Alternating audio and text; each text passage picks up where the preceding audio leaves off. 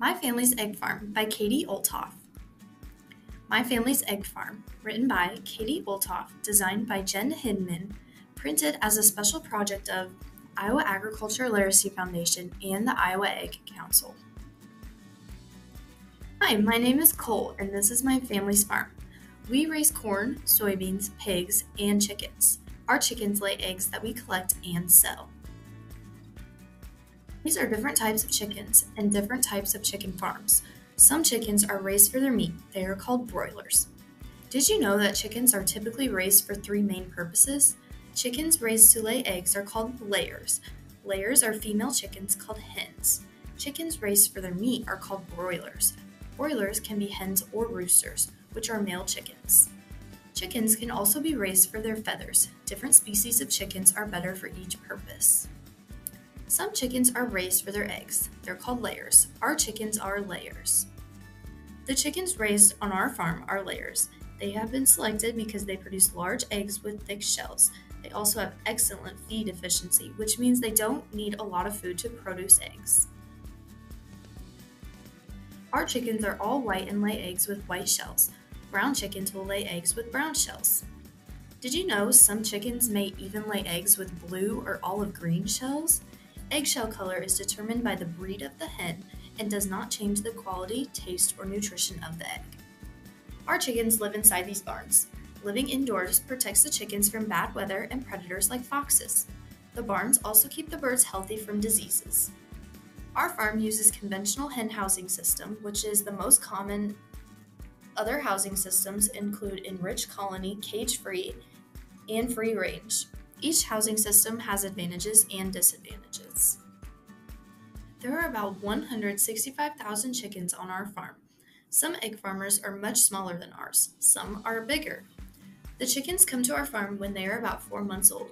These are called pullets. They start laying eggs within a couple weeks after they arrive. Did you know the chickens on our farm lay about 140,000 eggs every single day? Most of the eggs are laid before noon every day. Chickens are sensitive to light, so they won't lay at night when it's dark. Iowa produces more eggs than any other state. Did you know that Iowa's large egg farms may have more than 5 million chickens? Medium-sized farms may have about 1 million chickens, and small farms like ours have less than 1 million chickens. Chickens lay eggs every day for over a year. Then they take a break for about 6 weeks. During that time, their bodies rest and they build up strength. Then they begin laying eggs again. Now, some egg farms are non-commercial or hobby farms. This means that the farm is probably not big enough to provide a substantial part of the family's income. Our chickens live in groups of 3 or 4 or more. The groups stay together in cages. Inside the cages, there are water spigots for them to drink from. The groups of chickens develop a pecking order. Bigger and more aggressive birds can bully other birds. Living in smaller groups prevents pecking order issues and allows all birds to get enough food and water. Our chickens eat feed made from corn and soybeans. 4 times a day, fresh feed is automatically brought to the chickens. Corn and soybeans are ground and mixed at a local co-op. Vitamins and other nutrients are added. The feed is designed by a veterinarian or a nutritionist to give the chickens exactly what they need. Now, limestone is mixed into the feed also. Limestone provides calcium to make thick, healthy eggshells. Limestone also helps break up the feed in the chicken's crop and gizzard. Computers control the equipment in our barn. Lights and fans keep the chickens comfortable. Did you know the chickens produce a lot of body heat, which keeps the barn warm and comfortable? Fans pull fresh, cool air through the barn as needed in the summer.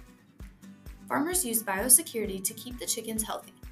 They always wear clean clothes and boots in the barns and limit the number of visitors. This prevents germs from making the birds sick. If the birds get ill, a veterinarian can prescribe medication to help them.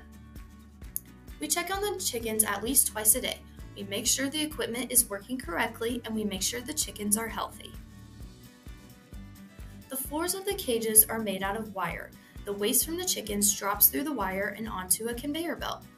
Every hour, the conveyor belt is cleaned. This helps keep the cages, the birds, and the eggs clean. Manure is a chicken waste or poop that is collected underground. Later, it is spread on farm fields as fertilizer. Manure contains many nutrients plants need to grow. Each chicken lays about 1 egg per day. The cages are tilted so the eggs roll to their own conveyor belt. When the eggs are sorted and weighed, some farmers check the quality of the egg by holding it up to a bright light and looking inside. Did you know that eggs are sorted by weight? Bigger eggs are preferred. Eggs are sold by the case, about 30 dozen eggs. One case should weigh about 48 pounds. Candling is the technique used to look inside the egg and measure the air sac. Bigger eggs have smaller air sacs. In the past, the light used to look inside was a candle. We load our eggs on trucks and sell them to a food company. The eggs go to a plant where they are cracked, and then they are used in recipes and foods like pancake mix. Eggs can be processed and sold in different ways. Shell eggs are whole eggs, like the kind you see in stores. Breakers eggs that are cracked and used by food manufacturers. Many eggs are sold in grocery stores for people to eat.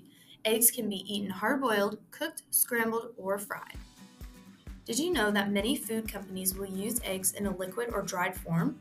Eggs in cakes and cookies and other products provide the structure that holds them together. The fats from the egg also make it richer and taste better. Eggs can also be used in mayonnaise, noodles, creamy salad dressings, and sauces. My family and I eat a lot of eggs. They're a good source of protein. I need protein to grow strong if I want to become a wrestler, a police officer, or a farmer. Did you know that 1 egg provides about 70 calories and 6 grams of protein and other essential nutrients? Each egg has 13 essential vitamins and minerals. Now, here are the housing systems. There are many types of housing systems for chickens. Each type has advantages and disadvantages. One is conventional hen housing. This is the type of housing on Kole's family farm. Another is enriched colony housing. This is very similar to conventional hen housing, but the cages are larger. Cage-free housing is when the chickens live in barns, not in cages. And free-range housing, the chickens live in outdoors or have access to the outdoors.